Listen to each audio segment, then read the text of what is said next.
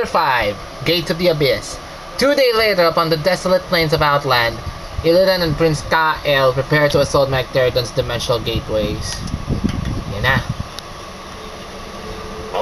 Long ago, after Draenor's explosion, Draenor, a brutal pit lord named Magtheridon rallied the surviving orcs and took control of Outland. Since then, his forces have grown strong. How, Master? If most of the orcs were killed when this world exploded, how has he bolstered his ranks? By using the very portals that tore the planet apart. Many of Ner'zhul's dimensional gates still stand. WWE, scores of Ner'zhul dimensional gates. Daily. They must seal them permanently. Yes. We will seek out each of the gates, and I will close them myself. Pagkatapos nito, pwede na tayong sumigaw ngayon sa susunod na Wednesday, ha? And claim Outland as our own. Yan na.